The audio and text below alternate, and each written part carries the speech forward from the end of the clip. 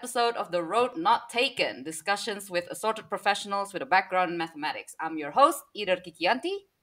I'm your host, Belinda Stobbelberg. I'm your host, Madeleine Labiskachny. And I'm your host, Rory Biggs.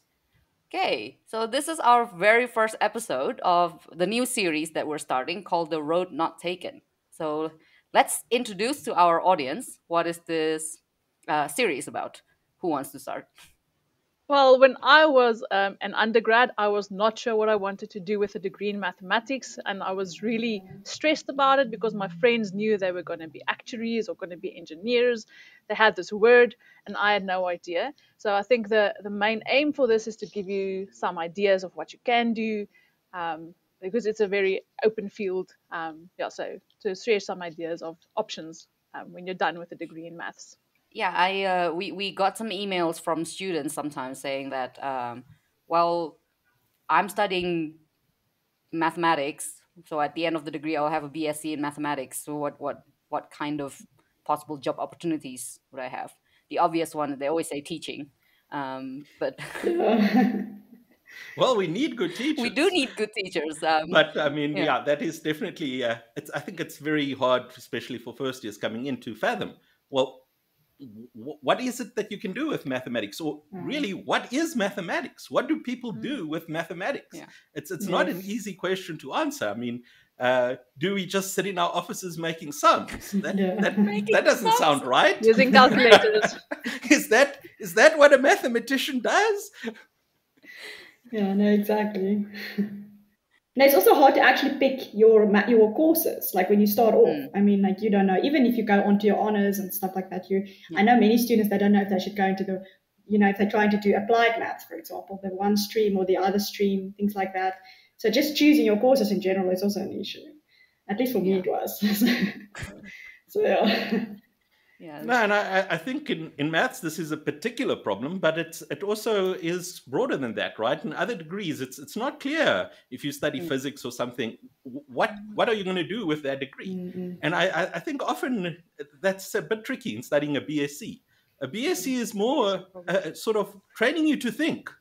And specifically to think in, well, some scientific accepted ways. Yes. And it doesn't always matter that much specifically what are the one or two modules or specific topics you covered. It's that training in thinking and, yes, developing a solid base to build on. And I mean, I'm sure you've also seen people change careers later on. Yeah. And it's not that big of an issue. Yeah. Even changing their program within the BSc. This happens, right? Well, Rory, you're one of them. You changed from physics, is that right? Yeah, no, I went to university thinking I was going to become a physicist. That was what I had envisioned at that time. Is physics was exciting me a lot at high school, and I thought, this is good stuff. I'm going to go for it. And by second year, I realized, well, no, it's actually not so much the physics that interested me, but rather it was a good applied mathematics at that stage. And it was application of mathematics that I wasn't getting from other perspectives at that time. And it was really the maths in the physics that I loved. So it was after second year that I said, no, I'm switching fully to mathematics. This is where my passion lies. Yeah. I like the keyword you said there, perspective on what mathematics is. And I suppose this is what we're trying to do in the series, is to give sort of perspective from people, right? Not just us. In future, we'll invite people to come and speak on their experience. So it's easier to understand something from firsthand experience, but we can't do that, obviously. But but having listened to people who have done BSc mathematics and then not necessarily becoming a mathematician, which we still want to discuss what is a mathematician, and speak about what are the challenges, how did they find it, why did they change career, that kind of thing. So this is what we want to talk about in this series. Yeah, definitely. Yeah. So well, we are all academics, right? So we can't speak on the sort of first-hand experience on these other career options. But do we want to have a quick discussion on sort of this, speaking to friends or speaking to colleagues, what kind of sort of your typical career choice in mathematics, except in academia? Teacher, obviously, like we mentioned, and I think a lot of people go into finance. I mean, that's probably the Yeah, biggest that's thing the as well. popular choice, right? Finance. Yes, and also obviously all of the actuarial students that don't make it, they or that don't think they're going to go on with actuarial, they also come eventually to do the maths honors, the Hmm. what Hmm. maths of finance, financial Hmm. engineering. Yeah. Those are probably the biggest ones. Yeah. Yeah. Yeah. Most of my friends that studied with me, and as well as my postgrad students, also went into finance. I think there's one or two the exception that went into some other interesting field, but mostly it's finance. And I think it's important to get the message Yeah. out there that finance is not your only option, because it isn't for everyone. It wasn't for me. Right. Right. Yeah. Mhm. So when you say finance, what do we really mean? That they work in It's banks?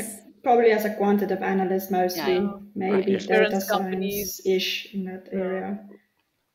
Right. So Yes. basically, finance industry. This is what we're talking about: Yes. banks Yes. and yeah. Okay. Broader sense Yeah. of the word. Insurance company. But I think actually that is a telling example in a number of ways. It shows that just having a mathematics degree means you've been trained in a certain kind of thinking that is very valuable in that industry. Yeah. Yes. They are looking for mathematicians.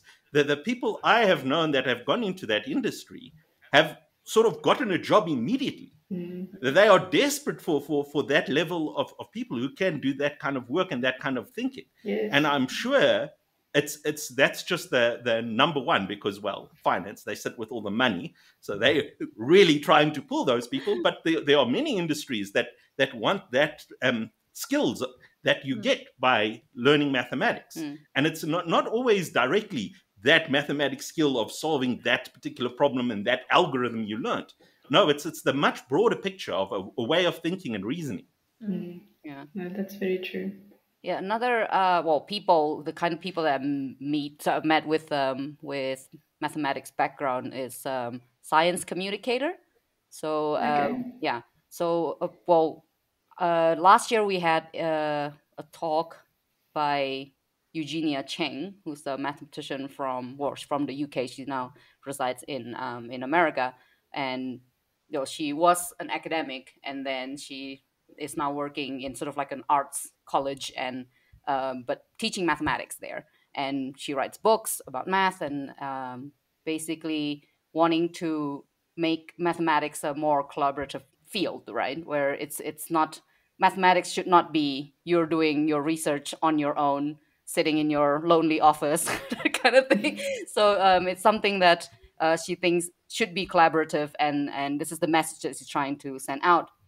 And actually, a lot of good mathematics comes from collaboration, and this is sort of like the messages that she got from her books. Oh, she put in her books. And another famous person would be Simon Singh, who actually has PhD in physics, Mhm. but he writes a lot about mathematics. His one of his famous books is about Fermat's theorem, right? Of how the journey of 300 plus years in proving this in proving this theorem. So yeah, I had the pleasure of meeting him actually 2 years Oh ago. wow. It was Cool. really he gave a really good talk. But this is the kind of a possible career for someone with a background in mathematics, is communicate about mathematics to the public, Yeah. Yes. right? Yeah. Mm. Yeah. Yeah, no. So I mean, I think the goal of getting some guests to lend an outside perspective is going to be very valuable, because we are academics, all of us. So Yes. we very much are focused in, well, what's happening in this realm. Yeah. But maybe an interesting point, and I think we will have some guests that are academics in the future, Sure. is that even just within the realm of academia, there is a wide range of what people are doing Yes. with mathematics, Yeah. right? Yeah. Yeah. Yeah. And Definitely. it's not just people sitting in the maths department, which you Mm. think, oh yeah, those are the mathematicians. I mean, No. in my work, just if you look at where you publish and what Mm. other authors are, there's engineers contributing there, there's physicists contributing there. There are all kinds of cross over and pollination of ideas coming from many areas. And Yeah. I know in our department we've also got a strong suite of biomathematicians, Yes. right? Yes. Yes. So that might also be an interesting link to explore. Yeah. Yes. Definitely. Definitely. Okay. I think since this is our first episode, maybe it's good to get to know each other a little more. So let's see. Let's start with Rory. Okay. Who am I? Yes. Tell us about yourself, Rory. Where are you from? Why did you study math? All that jazz. Well, I'll tell you a short snippet, right? One perspective on the tale of Rory Biggs. Um, so I grew up actually in the Kruger National Park. In fact, both my parents are very much in the ecological sciences and how that links to management of ecology. And I've got two siblings, an older sister and a brother, and they also went very much into that kind of a field, looking at issues of sustainability and the Anthropocene, and well, all kinds of exciting and interesting topics. But I was sort of the odd duck there in that I decided, no, I'm going to go and study physics at Rhodes University. And that is what I did. I was really enjoying that at high school. So I thought, yeah, this stuff is interesting. And of course, there's all kinds of good science communication on physics, which gets one excited. So I went. And well, I've already told that part of the story, right? I discovered, well, actually, they had some good stories, but it was the mathematics behind it that really got me going. So I switched over, majored in maths and applied maths. In fact, I did all the maths I could lay my hands on, and I had lots of fun. In fact, I had so much fun and loved it so much, I decided to stay on for an MSc and a PhD at Rhodes. And through that, well, I had the opportunity to be part of a small research group. And while I was there, we got to grow that.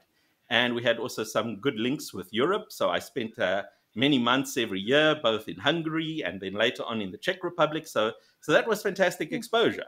And it was really special being part of such a vibrant, even if it was small, community, looking at various problems and researching them. And well, the fun just kept going. So I stayed on for a postdoc. And yeah, it was, if I look back at it, a ridiculously productive time of my life. I don't know how many papers we managed to produce in that research group. It was really going well, but one can't stay in limbo forever, right? So finally, in 2017, then I took my first permanent job here at UP. And well, the interesting thing that might have happened at UP is that I really realized that not only do I like teaching, but I really love it. With some of the large classes we have, interacting with the students, that really started shining through. And it's something I now consider as one of the main things also in my life that I really enjoy. Yeah, it's we know about your teaching prowess with your awards and whatnot. Rory won many awards in university. Very, we all like his bubbly personality in class. It's very infectious. Yeah. So do you want to talk a little bit about your research? I was going to, but then I forgot. Well, yeah, the research area that I'm in is an interesting blend of being at the same time quite theoretical and also being very applied. So we've got a weird crossover. Even if I look at what I'm busy doing in research and where I publish with engineers and physicists on the one hand and sort of algebraists and quite pure people on the other hand. And so the basic problem that we look at is you have a surface, possibly in higher dimensions. You have 2 points on that surface. You want to connect those 2 points, but you want to connect it in the shortest possible path, right? And of course, well, this has all kinds of implications, not just for, well, mathematically, beautifully, how do we solve this problem? But this is the kind of language that can be used to solve the problem of how do you control your satellite? How do you check its orbit? How do you move the arm of a robot in the most efficient way? So I very much like that blend, and I very much like that basic problem. Mm-hmm. And let me throw in one complication that makes it even more exciting, is not only do you want to connect the 2 points with any path on that surface, but you're only allowed to move in certain directions. There's some problems with certain directions, right? And you can think of this maybe like you're driving in your car, right? Now your car can go forwards and backwards, and you can turn the wheel so you can change your orientation as you go forwards, but you can't move sideways in your car. Yeah. Right? So that is the kind of restriction we're talking about. That sideways movement is not allowed. And yet we know you can still move your car from any initial position and orientation to any other final position and orientation. How do you do that in the best way? Well, this might be important if you're designing a big factory and you have little robots scurrying around, right? So at the same time, there's the highly applied side to that. But the language that we use, and the best language to use, is it's in Lie theory. So it's group of transformations. You bring in some manifold stuff. It's beautiful stuff mathematically. So yeah, I get very excited about that too. You can see that. Yeah, evident. Yeah. Okay, yeah. Cool. So let's move on to Belinda. Belinda, tell us about yourself. Yeah, so I have actually been all my whole academic career at UP. So except for around 1 year, which I will get to, but I have only recently been full-time employed at UP since last year. As I said, all of my degrees I did here, and all in applied maths. And the research that we do, Madeleine is part of that research, which she will also probably mention later, is very much on like physical. It incorporates some physics and engineering and so on. So we apply maths to physical structures such as beams and high-rise buildings and chimneys and things like that, and how they move. When there's an earthquake or wind or something like that. So it's very, very interesting, that work. And but then when I finished my PhD, I continued with this as a postdoc for 1 year, also at UP, and then I actually went into some other work entirely for another postdoc in 2019 at UNISA. So that was actually in reinforcement learning, and entirely different, obviously, because reinforcement learning is a subfield of machine learning, and the math there is actually really, really interesting. So I thought a bit, maybe I should continue with this while I'm here, but this other work still, catches me. I just want to continue with that. So I came back to this when I started with my full-time position, and just continue with that. So maybe in the future, I'll still continue with the reinforcement learning. I have a bit of stuff that's published with it. But again, it was just, I think I'm not done yet with the actual applied maths that I've been doing since my master's and my PhD and so on.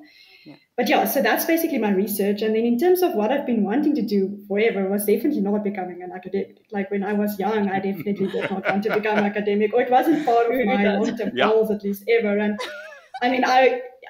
yes, exactly. So, I think I don't even know how the decision of becoming an academic just realized, but even when I was at the end of my master's, beginning of my PhD, I still thought, I would probably just go and become a data scientist or something like that. But it's something that doesn't leave you, the academic. I don't know how to say that, but it never really just left me, if that makes sense. I just didn't want to go and do something else eventually. So, yeah, and I must say, like, academia has a lot of advantages and perks. It's not a normal 9 to 5 job, a desk job that you have, and I don't think I will fit in that anyway. I don't know, you guys are probably the same. It takes a certain type of person to become an academic. So yeah, I don't know. That's just, there's not really much to say in terms of like very interesting things, but it's just something that became my career. I don't know how to say that. It wasn't a choice, almost. Right. In the end, yes. Yeah. So that's basically what my history is. Yeah.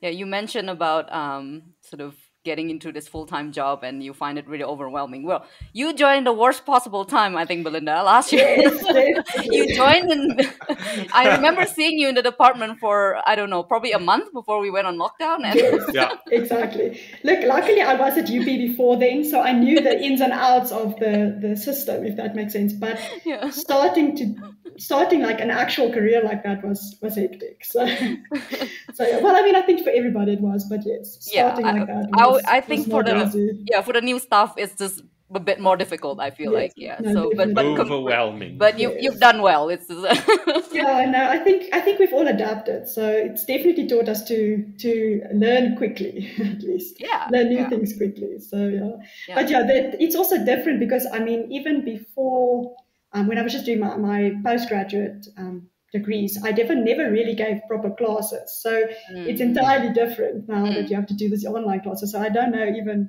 how it is to teach that properly, if that makes sense. It's just all these online videos and stuff. So it's very different. So once this COVID is over, hopefully I'll experience the proper way of teaching.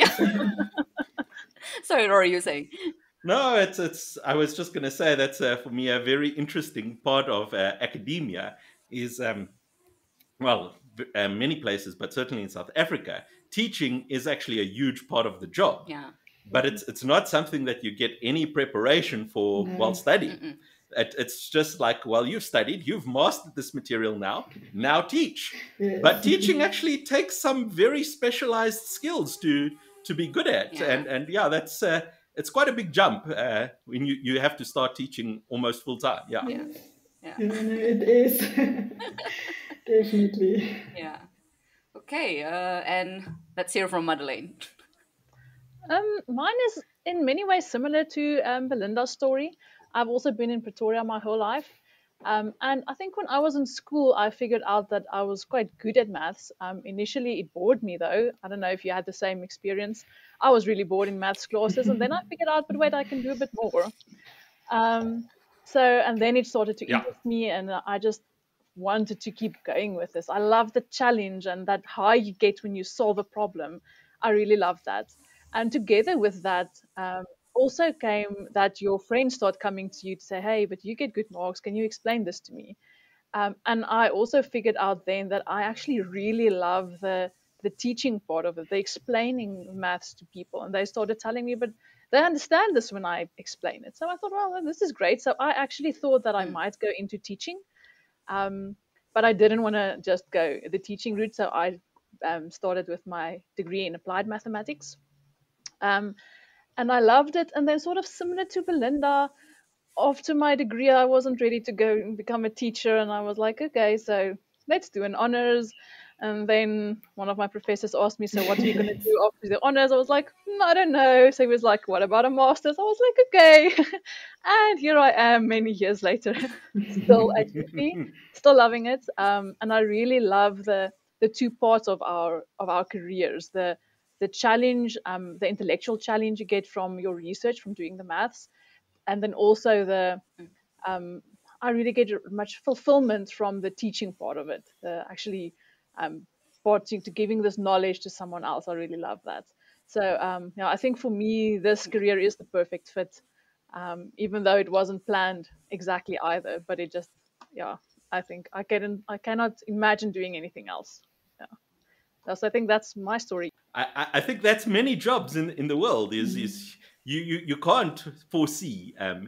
that is going to be the perfect job for me. Yeah. You have to sort of find it, and I think especially as time progresses and the world is changing, that's becoming more and more the case. Mm. I think fewer and fewer people are identifying, I'm going to become a doctor or I'm going to become an X. It's much more you have to learn how to have some good fundamentals, and you also have to learn the skill of learning, Yeah. right? And those two skills are huge and useful in so many places. And there are going to be so many jobs that we haven't even imagined yet that are going to be available to new students coming up. No, sorry. Yeah, I was gonna say that I heard always good things about both Belinda and Madeleine from the students, saying that, they're really good, really good lecturers, really enjoy their classes, that kind of thing. So yeah, you guys done Thank fantastic job. you. Thank you. Yeah, sorry, Belinda, you were saying. Yeah, I was just going to piggyback on Rory's thing about that the maths degree actually is perfect for this thing because there is so many opportunities that if you decide, well, this is not for you, then there is always something else. But, But either you have a different path. okay. You've been to a few places. I have a different path. Yes. Well, What tell is us the about road yours. you took? Yeah, so I was born in a small town named is Brastagi in North Sumatra in Indonesia. So that's where I'm from. And growing up, always enjoying math. I think most likely because my mom, before she was married to my dad, she worked as a math teacher, and then she got married and then stopped teaching. But of course, she didn't stop teaching her kids. So I learned math before school even. So yeah, I understand what you said, Madeleine. Like I also got bored in class because I kind of like, I don't know, but I found that my teachers were very nice. They thought, okay, this Mhm. kid's bored, let's give her stuff. So I always get like extra lessons, like extra exercises from the teachers. And my high school teacher is the one who even made it sort of a possibility for me to learn math, like what to study math as a possible career option. So he said, why don't you, start with a BSc in math, see how, see where you're going with that. And I thought like, oh, is that a possibility? And since then I was sort of like, yeah, I want to be a mathematician, not even understanding what is a mathematician at that point, right? But I just want to do math for the rest of my life. That's what I thought at the age. Then I got into a university in West Java, which is, so if you know geography of Indonesia, Sumatra is sort of was on the west side, and Java is sort of center, but in the south. So I moved to a city called Bandung, and I studied at the university there in Bandung Institute of Technology, studying math, and I absolutely love it. Like first year, sort of, I just sort of yeah, okay, this is calculus, and then but there's just so much.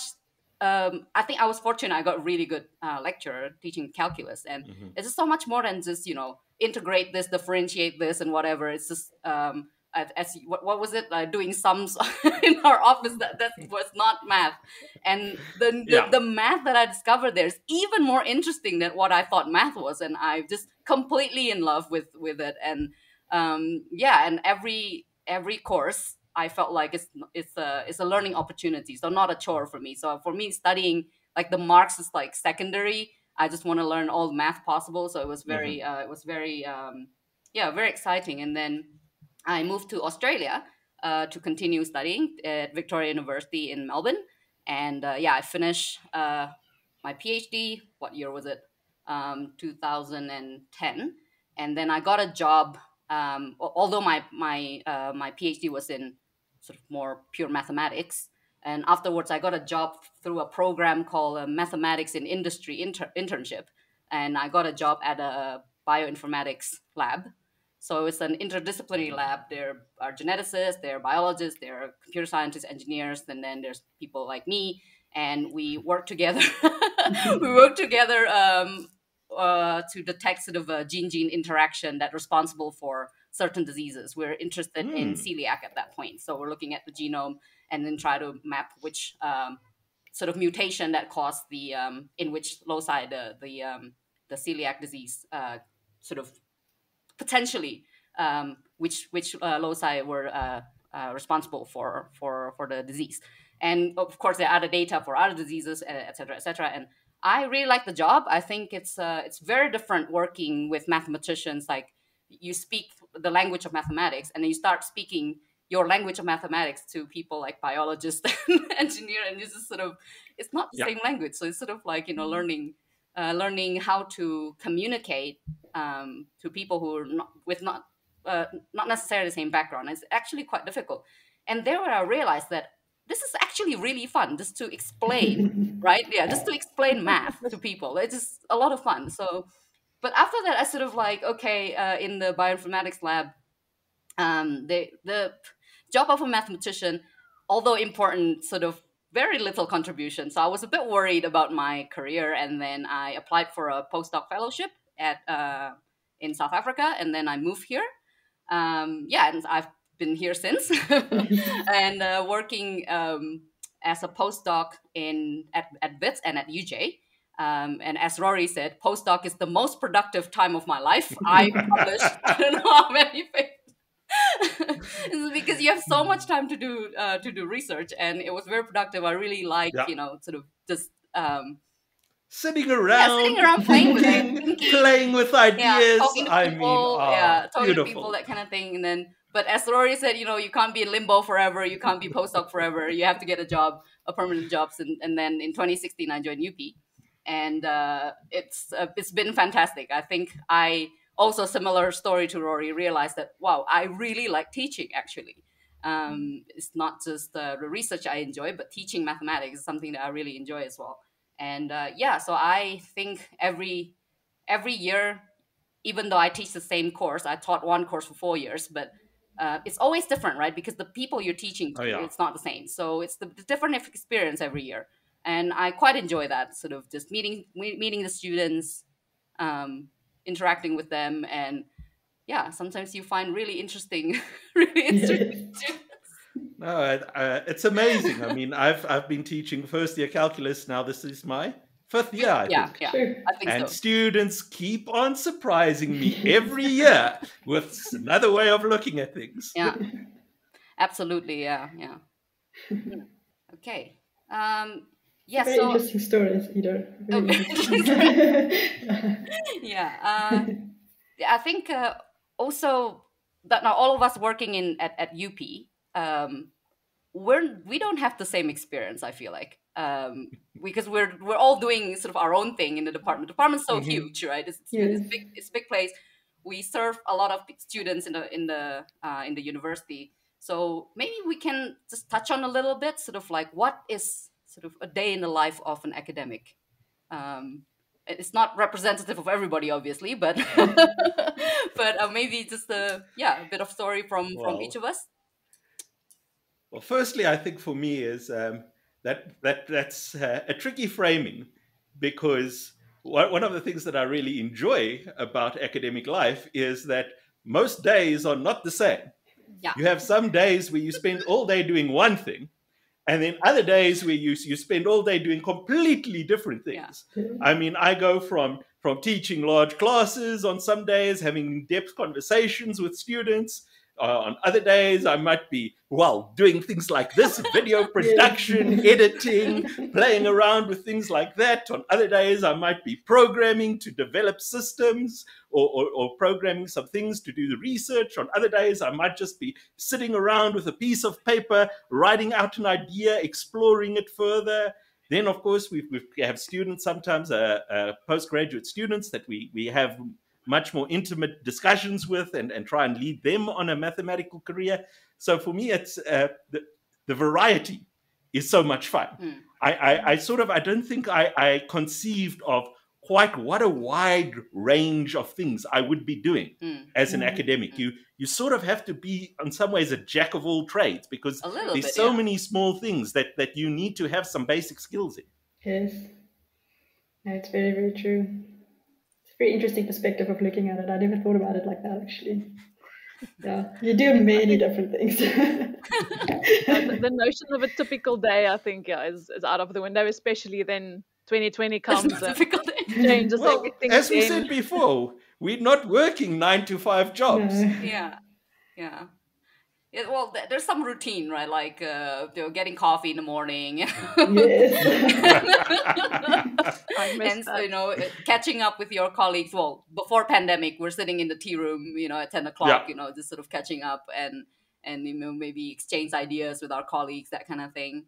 Yeah, I was recently asked by someone in the faculty to talk about sort of about teaching, and then I sort of come to realization that actually in the past few years, what I did a lot is actually teaching outside of the classroom. So not necessarily Hmm. just the courses that I sort of like assigned to. So okay, here's teach multivariable calculus or whatever. But I also spend some time with students, like outside of the classroom. So it's all started with one student back in 2018 who I found extremely smart, and he's just bright, and I can see his thirst, right? He's just like, I want more math, just give me more math. So like, all right, I'll give you more math. So we had like sort of extra discussions outside of the classroom, and then he asked me about oh, there's this course that you don't offer at UP, but I really want to learn about it. It's like, okay, we can do this. So then I told him that, oh well, the best way to learn is to teach it. So here's a textbook, read it, and then you're gonna give lectures. And I thought he was gonna, sort of be timid and scared. He's like, no, I like this. And then he started reading, and then I initiated the what we call the undergraduate seminar series. So it's completely run by the undergraduates. Hmm. Well, the lecturers help, of course, guiding them and whatnot, but they're giving the talk. It's the talk's been attended by many people, undergraduates, postgraduates, even staff members, and yeah, I think we sort of have quite a big group of students now involved in this what we call now reading seminar. So they go through a book, and then they give presentation, and I like seeing how the one student started, and then we get sort of the new students the next year, and got the new students the next year, and then this continual like inspiration from the senior to the junior to the junior to the junior. And I think this is Oh, that's great. what I found very exciting, is that teaching can happen in that way as well. And it's something that I really enjoy doing, is spending time with the students. And obviously it's not the same every year. It's different topic, different group of students, but yeah, it's very exciting. No, it's a fantastic initiative. Yeah. Yeah. Is it going on this year still? It is going. We are doing Lee theory this year. We have Rory helping us, who's an expert in Lee theory. So Rory is helping us with going through the book. Oh, it's beautiful. Yeah, it's great. And then, Madeleine wanted to say something? Now, I just wanted to say that there's one thing that Rory didn't mention that happens in sort of a typical, semi-typical day in academia, and that's marking. A lot of marking, especially for module. So then for like more than a week, a typical day is sitting down and marking and going through a whole red pen. So that's, I think, for most of us, the least favorite part maybe, but very important to give that feedback. So I do take it seriously, but I think that's my least favorite part of our job. Yeah. I think that what makes it least favorite part is the volume. Yes. I was just going to mention that. Like a small class is nice because you can actually see what some students are thinking. But in big classes, oh my goodness. I think the volume it makes you tired, so this is why you stop enjoying it at some point. And it's not like you're marking all kinds of different things. Typically, in such a huge module, you are forced to mark one question 800, 1,000 times, right? Yes. So after number 400, you have seen almost any variation possible. And it's such a beautiful surprise when you come to number 650 and there's that one. And you just, wow, I have not seen this before. And you almost throw a little party. Yes, something different. No, I mean, for me, those days are mainly, if I think back on them, listening to good music, drinking lots of tea, and writing some feedback to students. But it can sort of be like almost relaxing if you put yourself in the right mood. I feel like it's almost like if you sort of get into a Zen mode of peeling onions or something. It's just you're sitting there and you're marking and you're writing feedback and it's not too cognitively loaded because you pretty much know what you need to say. I mean, you still need to look carefully that, yes, you are making sure exactly what they wrote and giving them feedback on their argument, but it can sort of be relaxing. And it's critical. You have to do it, right? This is part of your job, so you don't have to really worry that you're not doing something else because you have to be doing this now. Can I just say that sometimes this is really soul crushing in certain modules. I don't know if you guys have found this, but sometimes you get the same mistake over and over again, and you feel, I really thought that I nailed this explanation. I really tried. But it didn't. It's like, then I can get relate to that. Yeah. You want to cry. You want it's to. Like, no, I explained this so many times. That's why you need the good music. Yes, that'll help. I think I should do that more. No, that's very true. But luckily, everything is not like that. There's very good moments as well. Something where the fact that I started now during the pandemic, or technically sort of started during the pandemic, is that online marking for me is much worse because obviously when I was a tutor and assistant lecturer, I also marked, and that was fine. Like, an actual test is nice, but this online marking for me is not great. I know Rory, you had like some initiatives and things, so that would be great, but I don't think that will work for a course like mine where you have to have like these like essays basically then writing things. Mm-hmm. So the online marking for me is actually what the soul crushing part of it is, not the actual marking, but the online part of it. So but to put your finger on it, right? I don't think it's that much that it's online. It's that the interface we have to do it with. That's what I mean. Yes, exactly. So frustrated, waiting for things to load, waiting to change the pen, waiting to scroll down. It's just, I mean, years and years and years of developing how to do good paper essays. Yes. Yeah. Online is not being developed at all. It is very poor. And I mean, we can talk sometime about the system I have, which essentially is just you put everything in one PDF and you mark like you would usually mark with pen. And it actually does some things then extra automatically for you. And then I've actually spoken to some of the people who are using the system that I've developed now, and it's easier than doing it on paper. That's great. Because now it's easier to page through. You can quickly search for a student number. There's no often with these big groups, right? There's the problem of there's only one physical copy. So Yes. only one person can mark it at a time. Yes. If you have it digitally, you can just make multiple copies, no problem. Yeah.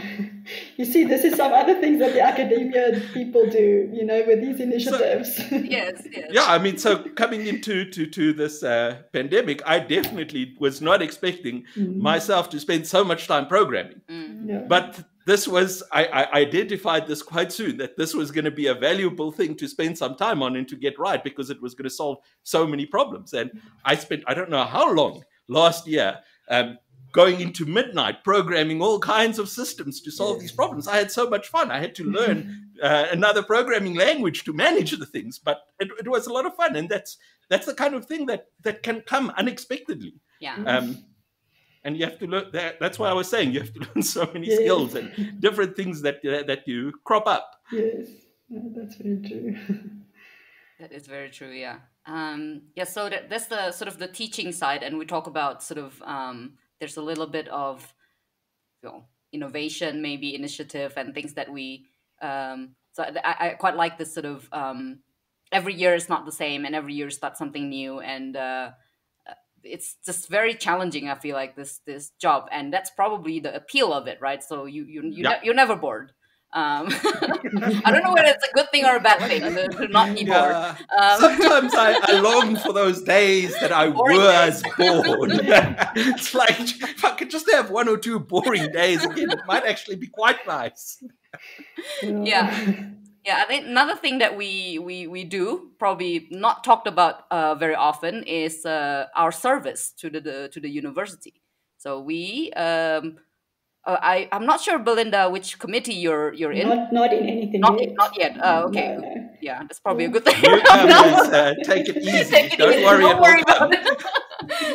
So the three of us, Rory, myself, and Madeleine, we're in the teaching committee, for example. So we're talking about sort of ways to improve our teaching and sort of the administrative side on how to improve that and sort of audit our teaching, that kind of thing. Where there are people who are in the committee of maybe postgraduate and research, and what other committee that I think there's marketing committees. Marketing committee. There's they're doing like sort of all the publicity from us and the sort of the social events and so on. Yes. And then there's also the one with all the like the more, I don't know what you call it, the Olympiad and all of those things. I don't know what that one is called. So it's all of these very interesting. Yeah, I think it's community engagement, which I was about to get to. Is that's the other pillar of our work, is actually community engagement, which can be a bit tricky when you talk about community engagement when you're doing math, right? Well, I mean, I think this is community engagement. It depends on what your preconceived idea is of what community engagement means. Yes. Which community as well, right? This is what we talk about. So one thing we did in 2020, we started in 2020. So the March 14, which are colloquially known as Pi Day 3.14, right, was declared International Day of Mathematics last year, which is fantastic. So we have a day to celebrate mathematics, and it's just fabulous. And last year, I think we were the last event on campus before we went on lockdown. We managed to on the verge of lockdown. I think the president. Do you remember it? In the sun, on the grass, outside, there were people. It seems like a dream. No social distancing or board on the lawn. No social distancing. No, I remember I was shaking with an elbow already. Elbows already. No, this is true. So we have the no shaking hands policy. That was true. And we were sitting in the Ola lawn on campus, sort of like the grassy area, and we have our board there. One of our students explaining some math, and there's some mathematical experiment. There's some origami. There's some arts and crafts and mathematics. It was just a fantastic day. And I think that's one way of sort of, I feel, a fantastic opportunity to communicate mathematics to sort of larger audience is from this International Day of Mathematics, which I think is just great that the International Mathematical Union did to make it official. So we have a day where we have this opportunity, right, to talk about mathematics to people. And this year we managed to do it again. online was a bit weird because it's online. But yeah, I was sort of in charge of the committee, and we broadcast a lecture and a discussion on YouTube. And I just, after coming back to to the sort of learning new skills, right? Never realized that I would have to sort of stream a video from my living room Yeah. while in this job of being an academic. So it's yeah, I think it's evolving, right? The sort of our teaching is evolving, following the trend. I should not say trend. I should say sort of what is the natural development of the current um, sort of era of technology, right? No, no, there's a lot of disruption happening. Yeah, yeah. And the most important skill you have to have in this age is the ability to learn, Yes. how to adapt. Yes. And that's actually quite nice because it tied back into sort of if you think about mathematics, right? What I feel like what really it taught me a lot in the sense of how do you learn? So it's not just necessarily that you learn the content itself, but learning how to learn. Because Yeah. I think unless it click with you, you don't fully understand what mathematics is. It's very difficult. It's, even though someone can sort of explain to you the same thing 10 times, if it doesn't click with you, it's very difficult to understand it fully. So this sort of skill of learning something, I think is what, well, this is my opinion. Of course, as a mathematician, we're a bit biased. But I think this is one thing that mathematics has taught me, is that ability to actually wanting to learn something, wanting to know how does this thing work, right? This is what we do every day. It's just, how does this, what does it mean, right? And what is it saying, and how does it work, and what's behind the computer, and all that kind of thing. Sort of learning the essence, if I can put it that way.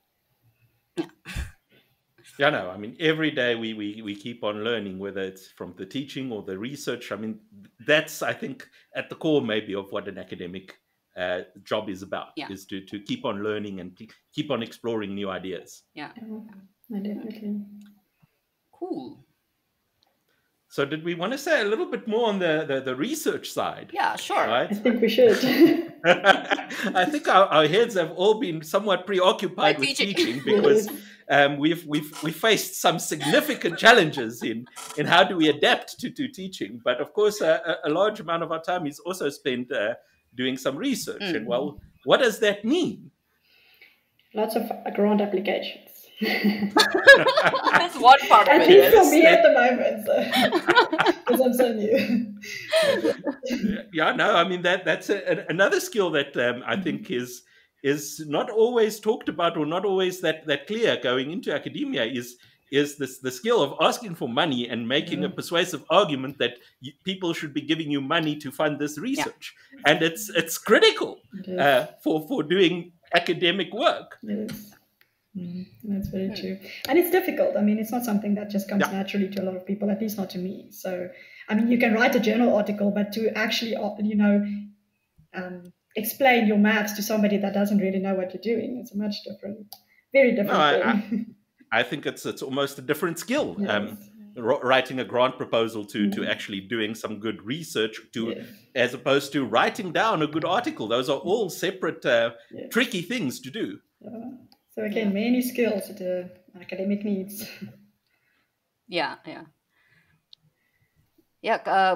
Research, I find, is something that I must say I don't enjoy in like sort of on my own. I like doing research when I'm working with someone. I mean, doing math on your own is fun, but doing it with someone else, I feel like it's a lot more fun, because you get to see the problem from different points of view. And this is why I quite enjoy, let's say, going to conferences. This one of one big part of our job is going to academic meetings, right? Conferences, present our work, but I think it's mostly networking, right? You meet with people and you have same interests, or you're interested in the same sort of research questions, and you start having a discussion and perhaps working together, or even just sort of point to someone that, oh, you mentioned this in your talk. I sort of vaguely remember, this paper I read like 2 years ago, whatever, here you go, here's the paper. And that can be useful too, right? Just sort of telling someone that I'm struggling with this question, and people give you help, so to say, like nudge you to the correct direction. And I quite like sort of that environment of just having the opportunity to talk about your work with people. And it just often I found that when I was still a student, I thought that university is quite a competitive thing, because when you're doing math in a course, let's say you're doing calculus, all you do is just that calculus, and then the people you see are the same people, and then these are the people sort of like you are judged by your marks, right? Okay, that person got 100, that person got 80, that person got 60, that kind of thing. But eventually you evolve to sort of some math better than other people, and this is where I think power of collaboration is. Then you bring the things that you know, and another person brings the thing that they know, and this becomes collaboration. So then this sort of idea of competitiveness crumble a little bit, and it's becoming fun to actually work with different people. So that's what I really enjoy from doing research. Yeah. No, I mean, the point there that I like is that the further you'd go in mathematics, the more you realize how tiny the amount is that you know, how small a part it is of the big world of mathematics, and it's sometimes it's a little difficult thing to accept. It's okay, well, this is what I know well, and I have to network, and I have to find ideas from other places, and I can't master all of mathematics. It's impossible. Yeah. Yeah. I think there's a big misconception that mathematicians are these old people sitting in their office, like very distracted, and you sort of just do your. That's sort of what you picture when you hear mathematician. But I have to say, the further you go, you realize, wait, this is not the case. You actually have to be able to socialize and express your ideas to other people, which is actually a very important thing. Then, which I think a lot of people don't know going into this. Obviously, you can work on your own, but as you said, you do. I think you do your best work with others, which is quite important. Yeah, no, and I mean, just as with mathematics, if you have all these skills, you're also not going to be a master of all of them, right? You're going to have some areas that you are very good at, and you're going to have to ask advice and help from other people with some areas that you might not be so strong in. Yes. Definitely, yes. Okay. Anything else do we want to say about research? Well, what's at the core of it? I think it's the issue with mathematics and what is mathematics is sometimes it feels like, well, what does it mean to do research in mathematics? Isn't it done? Now, anybody that's what are you doing? had a bit further exposure to mathematics realizes, no, this is a vibrant area. There are still many theorems that we don't know. Is it true or is it false? There are many branches of new mathematics developing and new ways of modeling things and new problems that we face that we have to sit around with and play with those ideas. And ultimately it comes down to the community, right? Yeah. You sit around, you play with the idea, you talk to somebody else who's playing around with the idea. Sometimes you go to a conference and you don't even necessarily talk to somebody who's working in your area, but just getting exposure to different ideas, that gives you an idea. And it's playing around with these ideas and developing it. And then, of course, you publish. And that is the process of forming a consensus, right? Many people are publishing. Then we agree, okay, yes, this is a new mathematical fact that we can now add to the toolbox. Yeah. And okay, well, somebody might disagree and there might be contention about that fact. But generally speaking, right, that's how we build onto the body of knowledge in mathematics. And the exciting and the beautiful thing for me, particularly to mathematics, is that often that stands for a long, long time. Yeah. It's not going to become irrelevant. It's not going to become untrue. That if you have proved it rigorously mathematically, it is true for all time. Yeah. And just, I mean, in my own research, sometimes I'm baffled that I'm citing results from more than 100 years back. Definitely. Yeah, this discussion came up in the panel discussion on Pi Day. Was that so when people were trying to prove the parallel postulate from the other 4 of Euclid's postulates, and many people failed in doing so. But the story of this, while they try to prove it and they failed, they actually came up with the ideas of non-Euclidean geometry. So it's quite interesting also, by asking something, and even if you fail at it, there's perhaps some good things that can come out of it. And this whole concept of non-Euclidean geometry turned out to be very useful many, many, many years later when we talk about relativity, right? That's the perfect place to do it, right? You can't do it in Euclidean geometry. You need something else. And it's just baffling, some of the sort of, even something as simple as just talking about prime numbers and how important it is in encryption, for example. And we probably, a lot of mathematicians did not know, right? They long passed, and then their work was not known at the time to be very useful. But now it is extremely useful, say. So that keeps on happening, Matt. Yeah, that's not immediately useful, unfortunately. 200 years down the line, maybe it might be the center for a huge application. But I very much like the example of non-Euclidean geometry, because that is such a beautiful example of a modern result in mathematics that has such huge implications. And, well, the huge implication is your smartphone and its GPS. That would not work without the breakthrough of relativity and the mathematics that was needed to underpin that breakthrough in relativity. Yeah, definitely. So I think it's just asking these questions, working towards something, and something can come out of it. So this is, again, whether you want to call it learning, whether you want to call it just I'm curious, but that's basically what we do, right? While we're doing research, it's just asking these questions. And as we talked about, mostly mathematics are built on an axiomatic system with logic, and then we sort of build this world of mathematics. And then if you just tweak a little bit of one axiom, there will be another world open up. Yeah. And maybe, what about if we do it that way? And there's another world open up. And it's just, call it imaginative or call it whatever, but it's interesting and maybe it's useful at some point. So, yeah.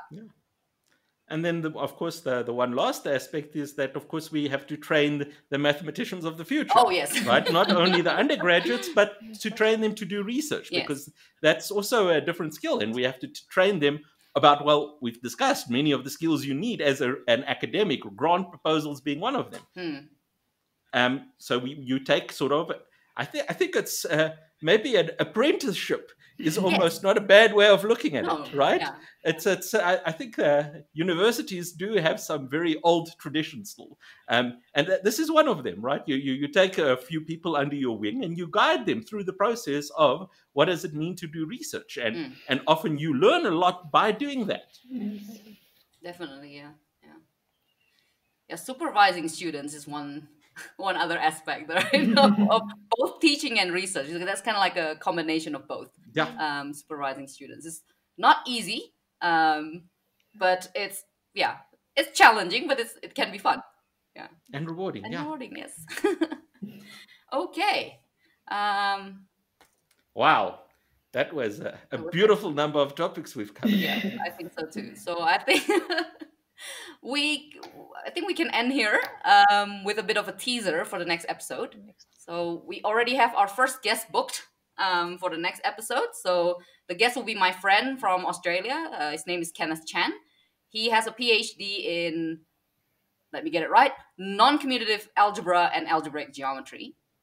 But he is working now. Well, he actually has quite a diverse work experience. First, he was doing postdoc at University of Washington, and he also postdoc at MSRI, that's Mathematical Sciences Research Institute, that's in Berkeley in California. And then he also worked as a computational biologist, a software developer, and now he's a data scientist. So I think for our first guest, moving from showcasing everything you can do with mathematics, moving from algebraic geometry to data scientist, we'll hear his story. So that will be our next episode. Looking forward to it. Yeah. Okay, so let's thank everyone for their time and for a fantastic episode. Yeah, and yeah, we'll see you soon. Cheerio. Bye.